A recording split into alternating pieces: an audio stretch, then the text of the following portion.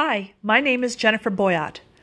I am preparing a book series called Millennial Parenting. The first book in the series is called The Groundwork for Parenthood. I am reading the entire series onto YouTube, one chapter per video, so that it is available to listen to for free. If you want the series in book form, the Kindle and paperback versions are on Amazon. In this video, I am reading Chapter 14 of Millennial Parenting Volume 1, The Groundwork for Parenthood. If you haven't yet, you may wish to begin with the introduction chapter and video. Principle 14. The peaceful adult living a peaceful life. The vision. When your child is a young adult, perhaps at the age of 18 or within the few short years subsequent, what kind of person do you see your child being? What kind of qualities does she express?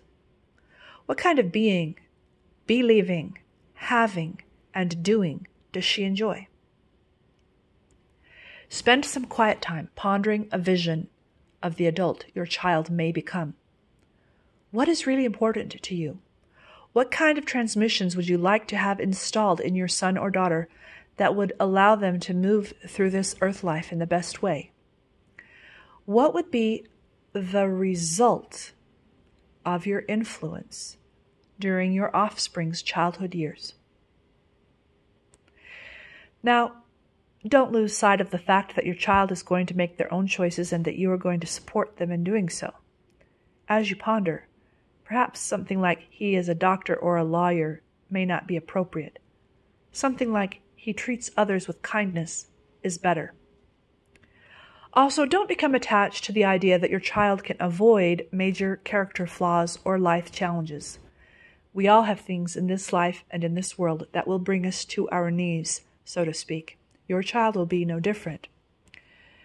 In other words, in this vision, don't have an expectation of perfection, and thereafter set yourself and your child up for guilt or similar if life doesn't look exactly like your vision. But do outline some very specific hopes.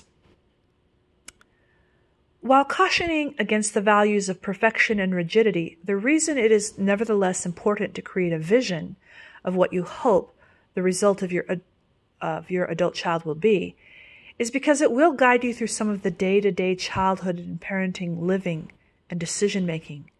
Having no long-term sight at all is also a mistake. If you don't know what you hope the result of your influence will be, then you don't know what your influence day-to-day will be at all. You will rather make short-term parenting decisions and behave in ways that give inappropriate short-term results, such as just having home life be quiet or well-behaved or the way I like it at the moment. So again, set aside some time to ponder what your vision for your adult child is. Do this separately, and then come together as co-parents to discuss and create a single vision. While some variation is okay, if the divergence in your visions is too great, this may be a clue to reevaluate your decision to co-parent. Put this vision into a written document. You may even consider making a larger framed version of the vision to hang up in your home.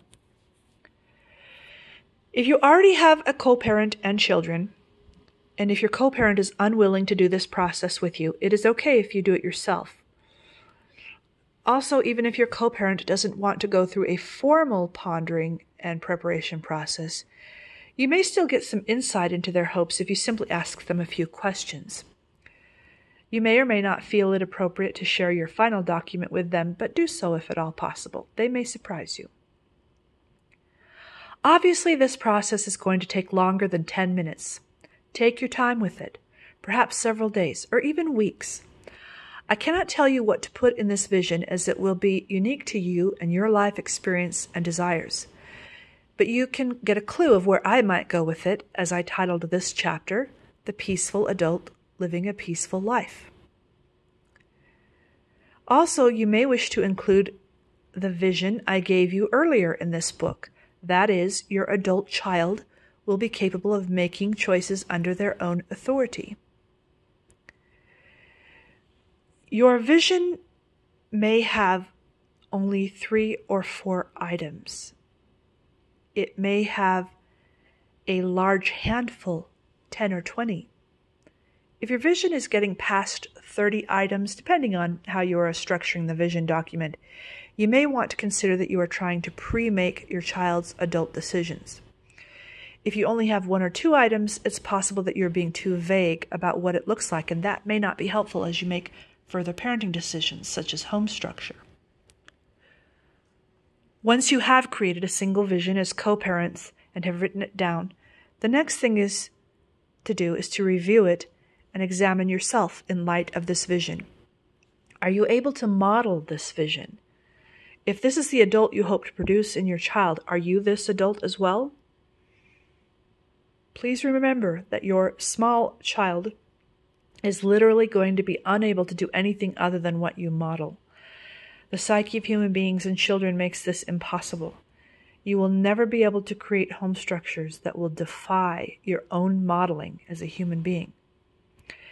If the answer is no, you cannot model the vision, then ponder yourself and discuss with your co-parents how you each can model the qualities and influence you have chosen. If you feel that you cannot make changes on your own, very few of us can, study out in your community and or online to see if there are any resources that can teach you and support you in changes you wish to make. Plan on this being an ongoing healing process for you. Again, nothing I suggest would be a call for immediate perfection, nor condemnation for any so-called failure or struggles along the way. This vision document and what it contains is going to be something you will refer to over and over, both as you parent in real time and specifically as we work through the further principles and activities in the Millennial Parenting series. For practical purposes, you may want to obtain and dedicate a folder to keep the vision document as well as further written work we may do. You will want to review the vision document from time to time, perhaps yearly. As you begin to parent in real time and as you continue to heal and mature yourself, you will gain experience and insight that you will be able to bring to bear on your vision for your adult child. This may cause you to change elements of your vision, to simplify it, or perhaps to make it more thorough.